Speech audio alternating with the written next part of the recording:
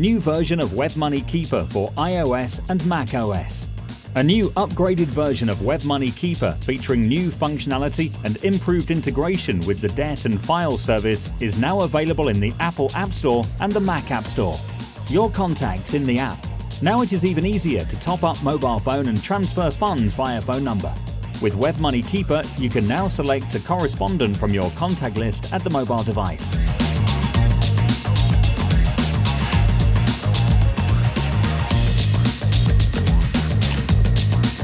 Name for WMID.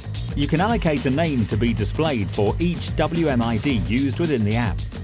Go to the Settings menu, select Account, and click the pencil icon located next to the WM identifier.